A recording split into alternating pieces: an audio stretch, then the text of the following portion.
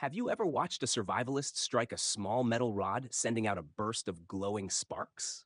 That's ferrocerium in action, one of the most fascinating fire-starting materials ever invented. But what exactly is it, and why does it produce such intense sparks? This fire-starting material owes its existence to Karl Auer von Welsbach, an Austrian scientist who, in 1903, discovered that certain metals ignite spontaneously when exposed to air. His breakthrough led to ferrocerium, now widely used in lighters, survival gear, and military applications. At first glance, a ferro rod looks like an ordinary piece of metal, but it's far from it. Unlike traditional flint and steel, which create sparks by shaving off tiny glowing hot iron fragments, ferrocerium produces a much hotter and longer lasting shower of sparks. This comes down to its unique blend of rare earth metals, designed to react explosively with oxygen, making fire starting nearly effortless. Ferrocerium is an alloy engineered for one purpose, creating an intense burst of sparks to ignite fire instantly. The key ingredient is cerium, a metal that reacts almost instantly when exposed to air. Imagine slicing an apple and watching it turn brown as it reacts with oxygen. Cerium does something similar, but in a fraction of a second and with far more energy. When a ferro rod is scraped, tiny shavings of cerium are torn away. These microscopic fragments have a huge surface area compared to their volume, allowing oxygen to react with them almost instantly. This rapid oxidation releases an enormous amount of heat, exceeding 1500 degrees Celsius, hot enough to ignite tinder with ease. However, pure cerium is too soft and burns away too quickly to be practical. To make ferrocerium more durable, manufacturers blend it with other rare earth metals. Lanthanum acts as a structural stabilizer, reinforcing the alloy so it doesn't wear down too quickly. Neodymium and praseodymium fine-tune the way ferrocerium burns, controlling spark duration and brightness, like a dimmer switch on a light. Iron is another key component. While it might seem like an odd addition, iron helps bind the alloy together and even contributes to heat generation during oxidation.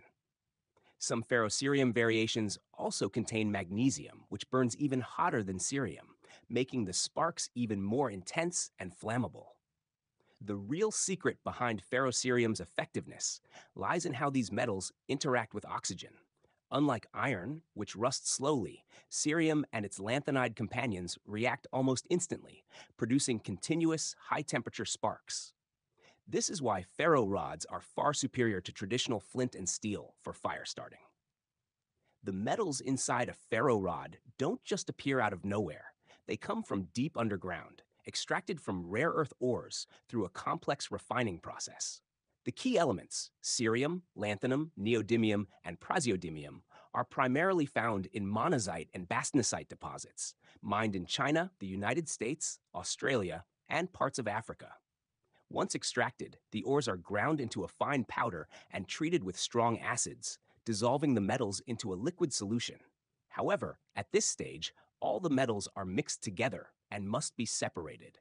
This is done using solvent extraction and ion exchange, which isolates each element based on subtle differences in their chemistry.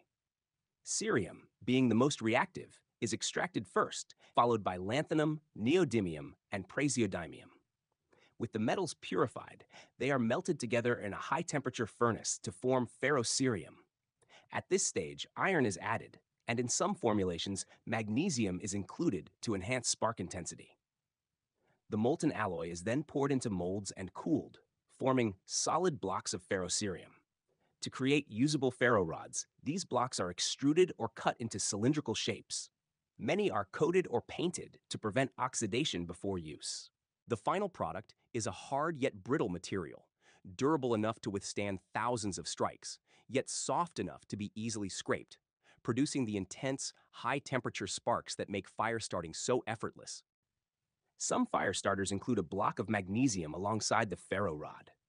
Magnesium burns even hotter, over 3,000 degrees Celsius, 432 degrees Fahrenheit, and can sustain a fire better than ferrocerium sparks alone.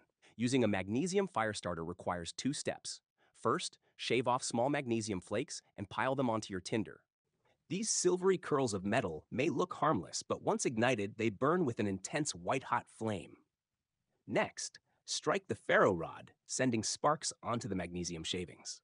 The result? An instant flare-up, strong enough to ignite even stubborn or damp tinder. But here's something important to remember. This isn't magic. It still requires good preparation, dry tinder, and practice.